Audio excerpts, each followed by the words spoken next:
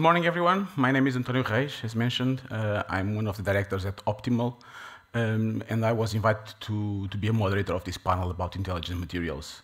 A quick introduction on myself. I have more than 20 years experience in composites, developing advanced composite structures for various industries, obviously the main focus being aeronautics, but also automotive, industrial applications, commercial goods, nautical, quite varied over the years. At Optimal, we focus in this area as well, so on the development and manufacturing of these kind of structures. I was invited by the organization to be a chair, to be a moderator of this panel about intelligent materials, which it's very interesting on the perspective that the more intelligent the materials are, the more efficient the airplanes be, the more evolved the solutions will be, and the better we'll be able to maintain them and to control their lifespan. And so I think it's a very critical subject at this time because a lot of technologies are being developed around this, and we have a very interesting panel to speak about that. We will start by making a quick introduction of each of the panel members, and then in the end we will discuss openly about this subject. I was going to suggest, well, first about the members, we have Maria, which is in Madrid remotely. We also have Christophe, which is in the UK. We have João next to me, and we have Ricardo. Ricardo is from Embraer. He will bring also the perspective of the OEM and the one which is closest to the end customer. He will speak in the end. So I suggest we start by Maria. Can she start? Yes. Hello. Hello, Antonio. Hello, Maria. Welcome to the panel. Hello. Thank you very much. I'm going to share a presentation with you.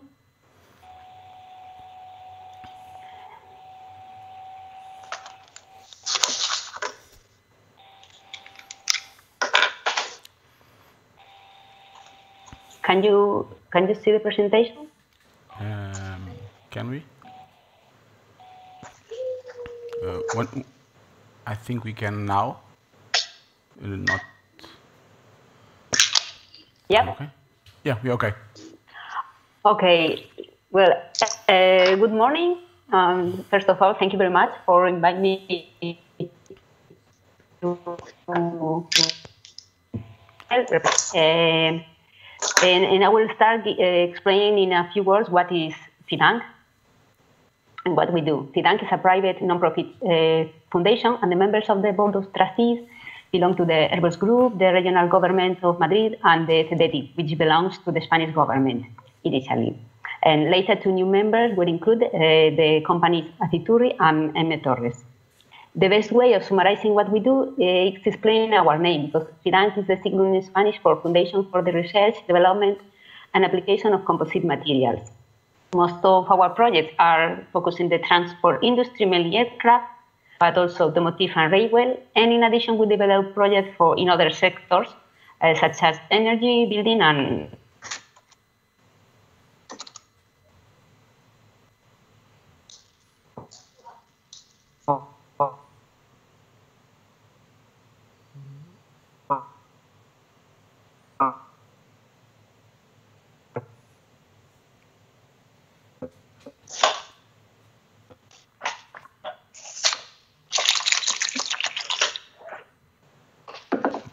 Maria, can you hear us? No. Have we lost Maria? Maria?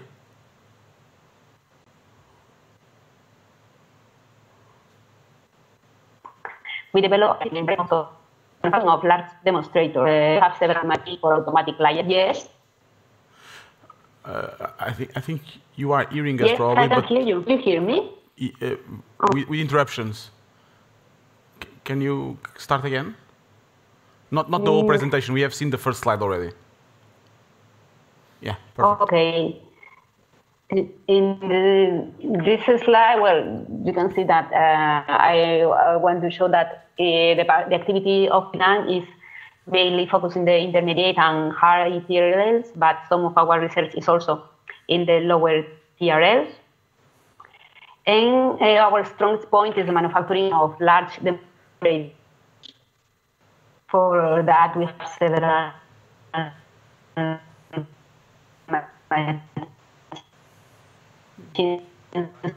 for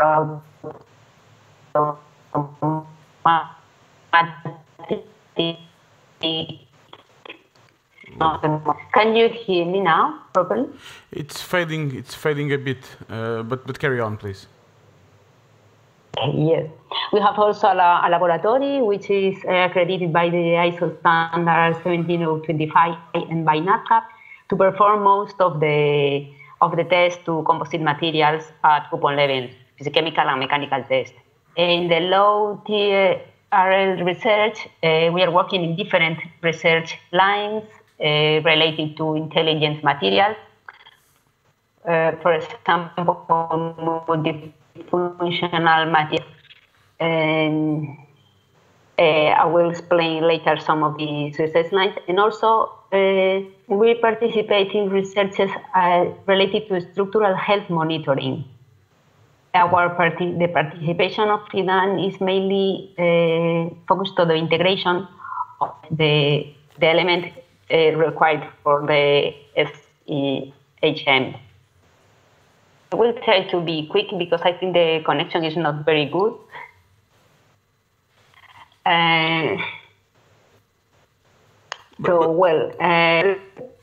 We are listening to you, so carry on. Okay. Regarding the multifunctional materials, we are working mainly with graphene and graphene related to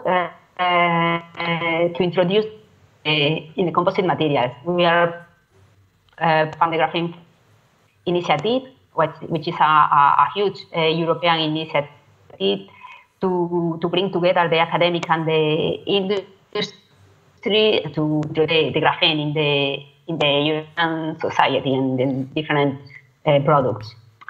So our work is focused on the integration of these materials to improve the electrical and thermal conductivity, improve the service temperature, reduce the water absorption. So we are integrating graphene in carbon fiber reinforced composite in this project, which is part of the graphene flux, and it's to the to anti-ice. Icing is an important problem in the aircraft industry because it's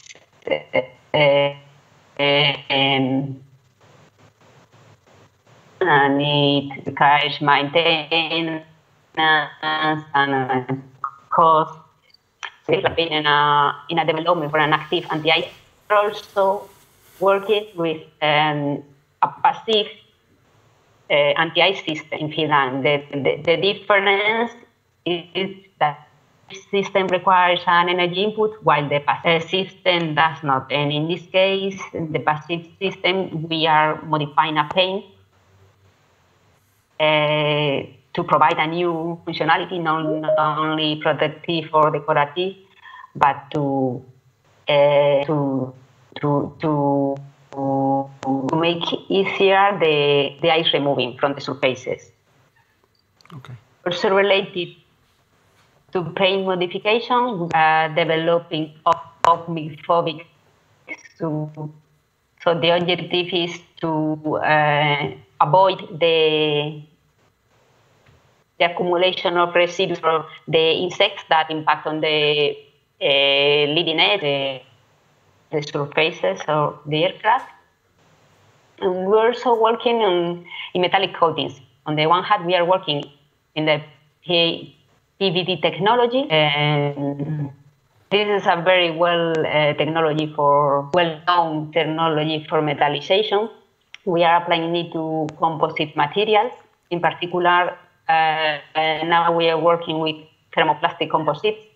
And we developed a vacuum chamber for thermal evaporation using resistive heating. And we were able to obtain a good copper coating. The objective is the protection for the lightning strike protection. Alternatively, we are with non-vacuum methods that could allow us to to coat larger surfaces.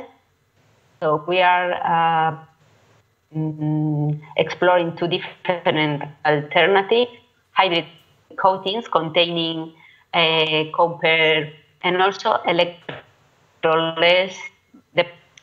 These two techniques would allow us to obtain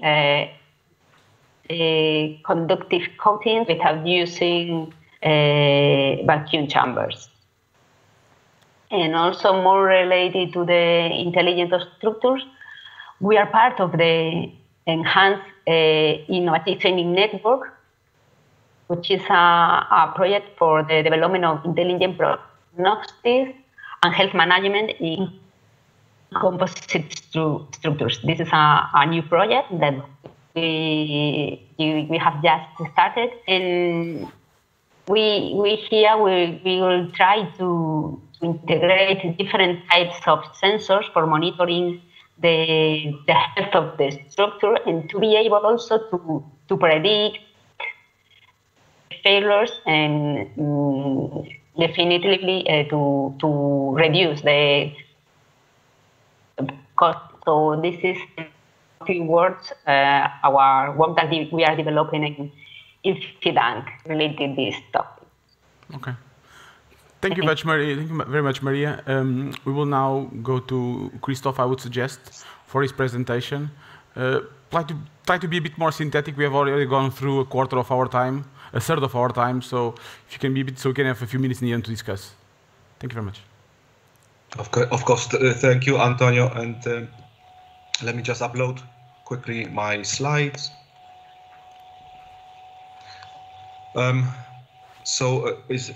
Are these slides already live? They're fine. So thank you. So my name is Christoph Kozio. I'm a professor of composites engineering at Cranfield University. And my experience, my background is in material science and engineering. I have over 20 years experience working especially in carbon-based materials.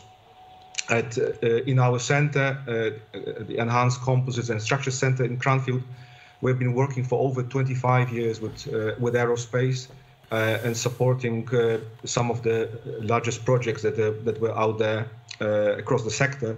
And we have been recently working extensively on the introduction of advanced materials.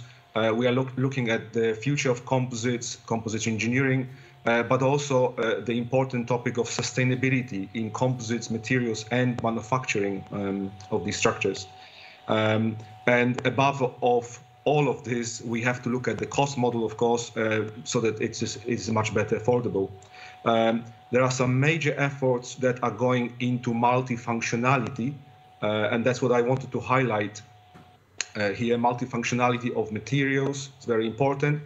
And for this, we are specifically looking at carbon-based nanomaterials, so materials like carbon nanotubes, graphene, and other 2D materials that bring the additional element besides just performing mechanically delivering tensile or compressive strength to in the structure, but they also bring the element of sensing of power generation, as this is more and more required and demanded from the industry.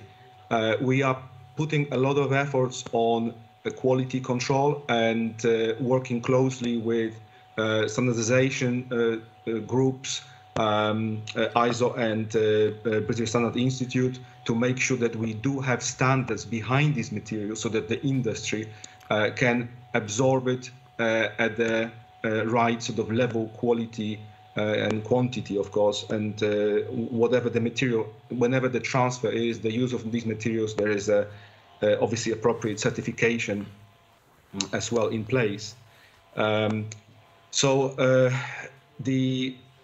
The other thing is the scale of production, and it is important because obviously mostly when we do research in the university, we are looking at a specific sort of group of class of materials and quantity, but we have to be mindful of where would the large volume come from. So we work with manufacturers of these materials and trying to bridge the gap between manufacturers and the users.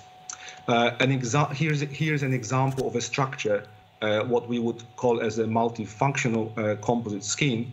We are looking at the cross-section of a composite with carbon fibers, resin present there, with the layer of carbon nanotube film integrated as part of this composite, giving not just the mechanical performance which is expected from this structure, but also bringing the element of lightning strike protection, enhancing the EMI shielding, improving all the elements of de-icing, improving overall safety sort of aspects of the structure. Why we are going this way is that there are extreme environments that are happening with regards to the weather. So there are more and more expectations of structures to perform at much high levels of performance. But there is also expectations on this functionality of the structure, that it's no longer just, as I said, giving the mechanical performance, but also giving the ability to generate power, maybe to power sensors, some electronics. So we are now expecting from this structure to generate some level of power that will go back into it or make it functional. The structure is now also looking into its sort of options of self-repair, self-awareness, self-sensing. So again, it is important to bring materials that carry these capabilities. But we have this additional element of sustainability, and that comes from legislations which are popping out, the agreements that is around climate that we are all exposed to. So we are much more mindful of making sure that the materials are sustainable also down the road before we consider them for the integration.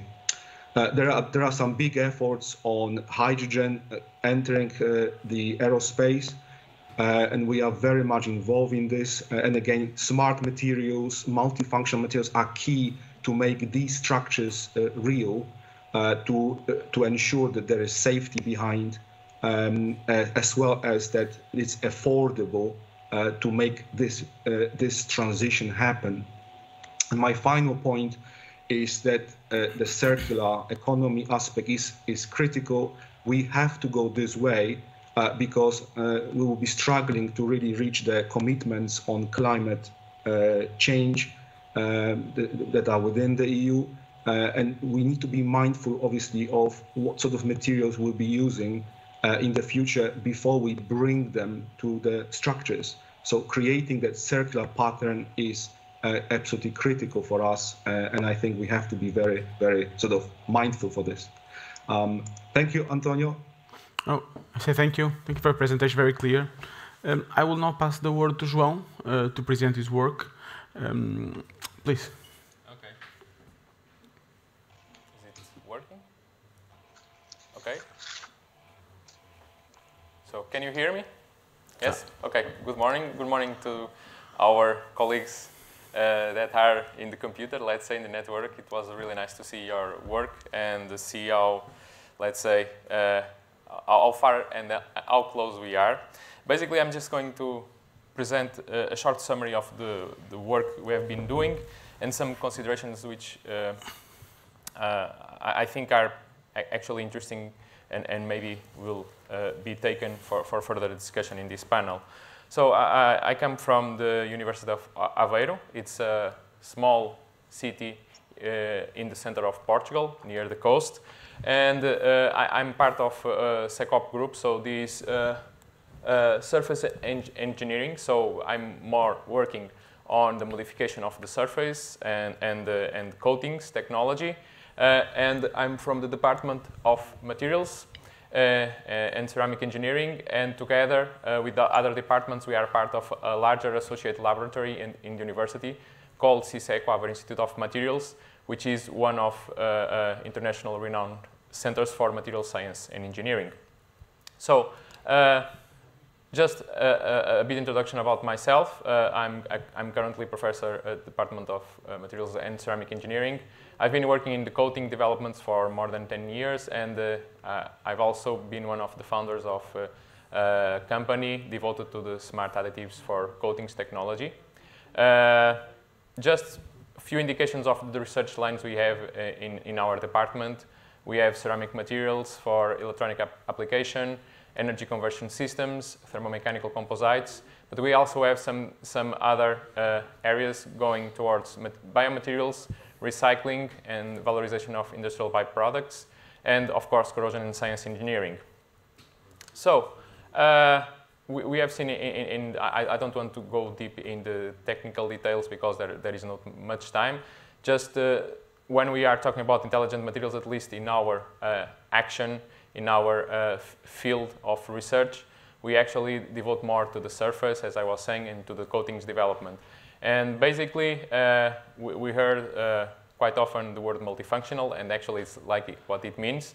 If you have just a conventional coating, a layer that protects a kind of substrate, it can give just passive barrier against the surrounding environment, can also give decorative effects. But of course, in high performance applications, like in the case of aeronautical, you have to have higher performance. And for that sense, you have to also to work on the additives, on changing the formulations to have extra functionalities. Some of them are just highlighted here in this simple scheme, like active corrosion protection, when we are talking about especially metals. Adhesion, improvement, wettability changes, as we saw in previous presentations from our colleagues in the panel. Also corrosion sensing and detection, impact detection also on CFRP composites, anti-fouling, and so on. What we try to do is that these additives actually are responsive to the surrounding system, so stimuli responsive, let's say. And when we are using this sort of additives and they actually work for these functionalities responding to the environment, we call them smart coatings or intelligent coatings, let's say. The approach is relatively simple in the way we are showing here, although in practice is much more complex. So if you have a metal alloy or a metallic substrate, quite often you have different layers applied on the substrate to confer, some of them more to promote adhesion between the metal and the subsequent organic coatings, other coating layers to give the aesthetics that is necessary, but you also need, for instance, primers and surface treatments that actually have active corrosion protection against degradation of the metals.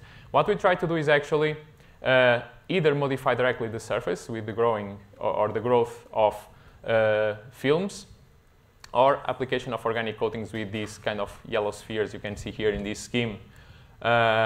These are what we call micro and nano-scaled reservoirs or containers for the active species that will work on against the degradation.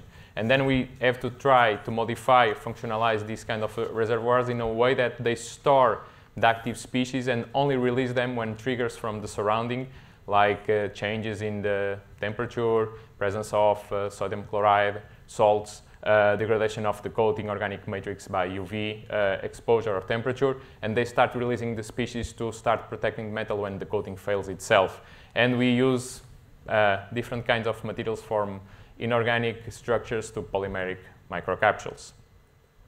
So basically, when we are talking specifically about the aeronautical sector, and we have been participating in several European and national projects devoted to these topics, there are some trends related to improving the anti-corrosion protection systems, the organic paints, let's say.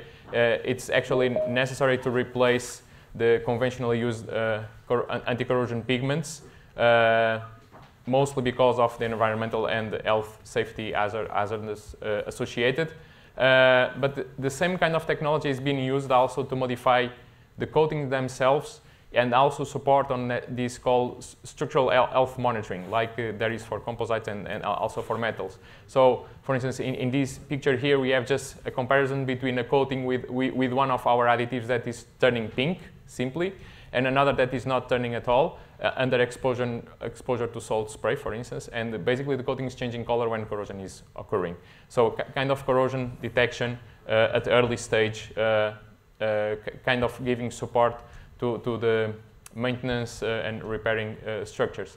We are also developing, as I said, surface pretreatments based on this control smart release of corrosion inhibitors to protect, to act as a first barrier protective layer, and then to apply subsequently the organic coatings. And now probably some of these things that can be then later taken by Antonio. Some of the challenges and opportunities.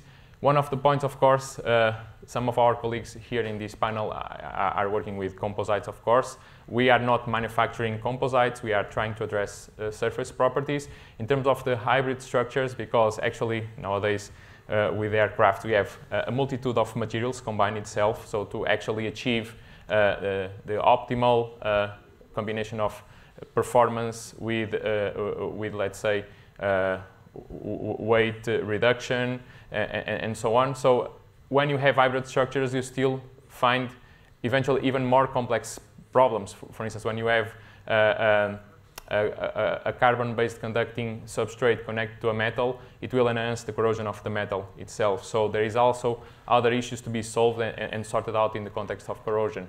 In terms of the maturation of these technologies, these smart additives, they are being developed by different groups, and already several startups and spin-offs are trying to stand out and try to mature the technology. But this maturation of technology needs always to be done with, together with the industry, not only the paint producers, because they actually need to incorporate these additives in their own complex formulations, but also together with the end users, actually to validate this kind of performance. And of course, as it was said before by Christoph, one of the aspects when we are working in material science and engineering is actually at the design level of the materials, take already in consideration the circular economy, or let's say how it will, or how we will get the materials in the end of the life, and if they will still have value, and think about designing the materials in a way that we can either close the circle, let's say, or actually find a way of reusing these materials for equivalent added value application. So that's pretty much what I wanted to say. Okay, thank you very much. So last, Ricardo. Ricardo, as I mentioned, is from Embraer Group. He's bringing the perspective of the OEM and how all these technologies can be integrated into the aircrafts of today and the future. First and foremost, Ricardo, very nice picture on your background. Like it a lot. Are you there? Yeah. Okay. I would try to close the subjects we can discuss here around 3 main topics, and I was keen to get your perspective from the industry. Being the first, the intelligent materials in terms of structure, so a structure which can monitor its loadability, its capacity to carry load. I sometimes try to compare them with human bodies, that when you have some damage in your human body because you are hurt or a small scratch or something, you immediately know, your nervous system knows that. Will airplanes of the future be the same? Will they be able to understand they have a damage and tell that to the operators and in advance allow flights to continue or to stop? That's the first perspective. The second is in the circular economy. So circular economy, Christoph mentioned about it, and we all make loads of waste. We all get very disappointed with the treatment the waste gets nowadays. We send away to waste bins and to storage, let's call it this way, huge amounts of materials which could be reused. They are not reused. Will our industry one day be able to pick up on something of those materials? Not only the materials we produce ourselves, like the wastage from our production process, from our industrial processes, but also the human waste, the typical human waste, not of course, speaking of plastics, paper, garments, all of that. Will we ever be able to use that for our planes in the future? And lastly, the coating side. So how will the coatings affect us? I was very interested on the example of João of being able to detect corrosion from an outside paint. That's a big change, because there was always the concern in the past that you don't know what's under your paint, and if the paint can help you, then the paint is really being intelligent and help you on the maintenance of your aircraft. So around these 3 main topics, could you give us the insight of the industry? Yeah, well, Thanks, Antonio, and thanks Maria, Christophe, and João for this layout of your work and all the people there. I will try. I think I can join question your last point with your first point, in a way that they approached this enhancement of our environment, the objects of the engineered objects of our environment from different points or showcase in their different ways. I think your metaphor or analogy with the human body is like where we are trying to go at as a species together. We are learning and building on the work of each other to arrive at that point of analogy. I don't know how fast we will go there, but like William Gibson said, the future is already here, not evenly distributed.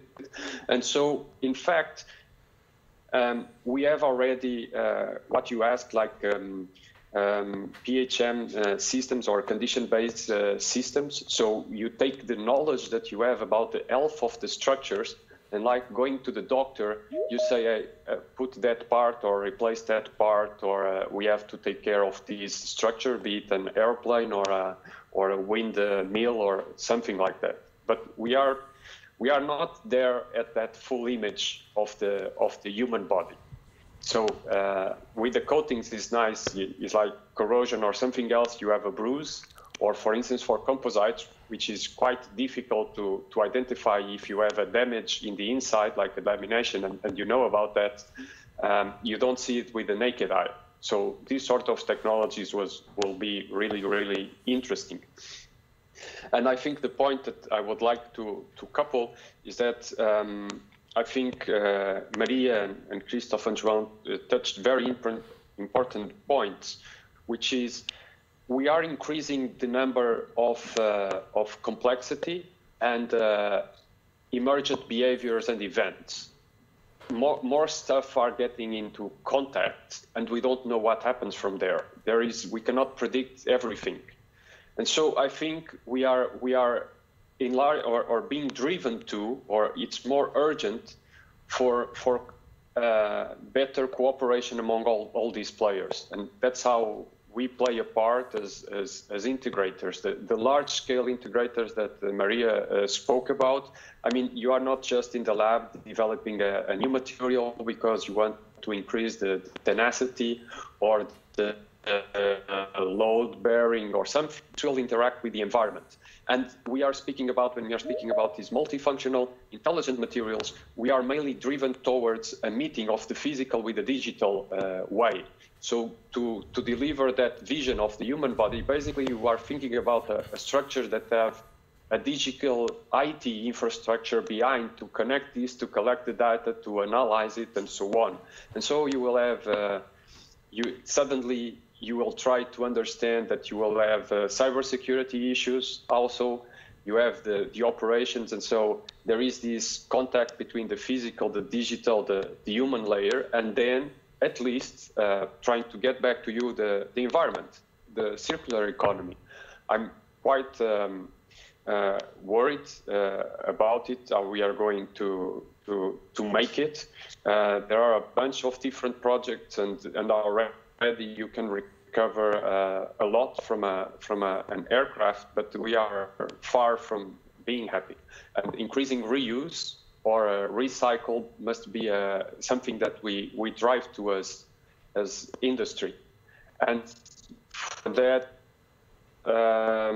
we do, in fact, need also to focus on these questions of standardization and scale, and have projects that look into that and demonstration of that. Because we are reaching the limit of the planet, right? And this is a big concern. And I would like to take the last point, if I may, of something that Maria mentioned, and I think it's very, very important, which is training, is to bring new people into the capacity understanding of these new materials and put them together in multi-functional teams with different expertises, so they learn to collaborate better and work together better. I think that's the critical point. All of us working together for this. And so, closing up, I think we are already having examples of the questions that you made. We are already taking data from systems, increasingly from structures. I think in the structures part, we are still way behind from what is being in systems to better manage our assets, to make them last longer, which is another way to think about the environment, is to make stuff last longer so we can kind of repair and so on. And I think this opens the avenue for this, a great contribution on that. So we use less resources in the end. So we have to also increase our life cycle abilities to forecast what is the true impact of putting these things into operation and to development. I know I kind of sprinkle around your questions, but I'm getting back to you. It was great, Ricardo. It was great. Thank you very much for your contribution. Well, we now have to go probably the American way in regards to the presidential debates. We have 1 minute for each, so I'll make a quick question to Maria, Christophe, and João, and then we'll probably make the final closing statement. So Maria, you are also very much involved with the OEMs and close to the application. How do you see these, the evolution of these intelligent structures coming to everyday planes? We know they are already there partially, but in deep, like the human body analogy, as I mentioned. How far are you away from that? Well, I'm not sure exactly, but I think we are yet. I think it's necessary a lot of work to integrate the systems to collect the information and also to treat that information, and not only to use it to know what happened, but also to be able to predict. And I think we have to learn a lot. I'm not sure really if something is being used, but okay, hopefully, yeah, in the future we will be able to make this intelligent aircraft to tell us about their health. Yeah. Okay. Yeah, we are a few years away still. It's going to go probably an evolution step. So step by step, we are going to get there over probably a decade or so, I would imagine. Christophe, in your presentation, you showed a slide which for me was extremely interesting because it's a subject I've always been revisiting, which is you show the typical human waste being transformed into advanced products like airplanes. Do you think that's feasible? Because do you think we all, I'll give a simple example. The same material which makes our garments, the same base material which makes carbon fiber. Will we ever be able to make it go around and go from garments to carbon fiber, going back to the base polymer? Is this feasible? Do you think this is technological, something we can do? Because that would open a perspective for recycling we don't have nowadays. Absolutely, Antonio. This is a very important question, and I think it is in our hands to make it happen in a way. And I can tell you that there are projects that are already going, for example, from cotton to carbon fiber. So people are looking at how do we change the source of raw materials into high performance structures that we are using. And if you look at carbon fiber anyway, we are starting with polymers that not necessarily have the performance that they are very weak structures if you were to use them. But we are getting to carbon fiber because of the technology behind to carbonize it, to get it to that structural level. And that's what we have to do. Again, it is all about innovation in materials that is ahead of us. It is about the technology that we have to implement to turn waste into a high performance material. It's not about taking waste and creating sort of a low-grade structure. It's actually about creating a high-performance structure that is probably even better than carbon fiber. That's what we are trying to do. And we are not just looking at material waste, but also bio waste. So we are looking, for example, how methane can be taken from a bio-waste and turned into a high-performance material like carbon fiber, or even better than carbon fiber. And that is what is in our hands, and that's what is critical, I think, that we need to sort of put enough attention to deliver it. Okay. Thank you very much. Thank you very much. We are closing. Just a quick question to João. So your research, how do you see your research? What do you need for your research to go from the test bench in the lab to the real airplane, to the real application? What does universities lack on that side, or what do you need as a research group? Actually, although we are, let's say, comparatively to other colleagues working or starting in a lower TRL and trying to go up, it also opens other opportunities for us. Certainly, the collaboration in projects with different partners in a kind of value chain value, where we can actually select the best materials, go for prototyping and validation in relevant conditions. That's the key, because you need to keep applied research and fundamental research still being developed. Otherwise, some of the issues that are being here discussed will not be solved only with the applied, let's say, engineering aspects. On the other hand, it opens also a perspective for finding, like thinking the words that were mentioned before.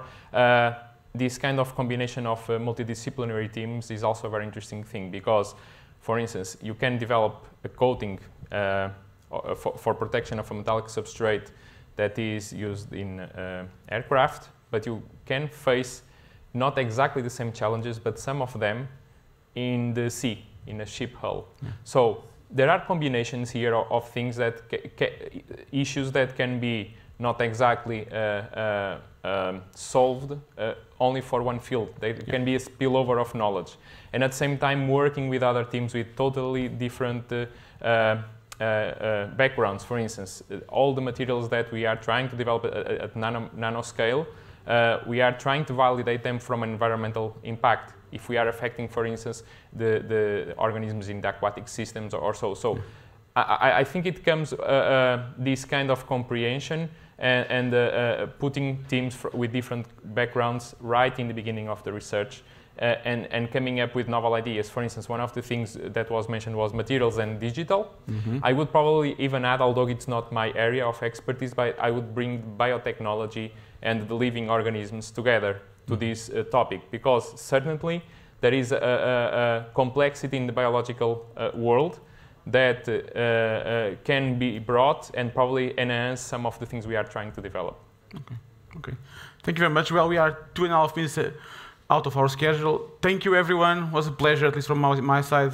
Thank you, everyone online, and I hope you enjoyed. Thank you.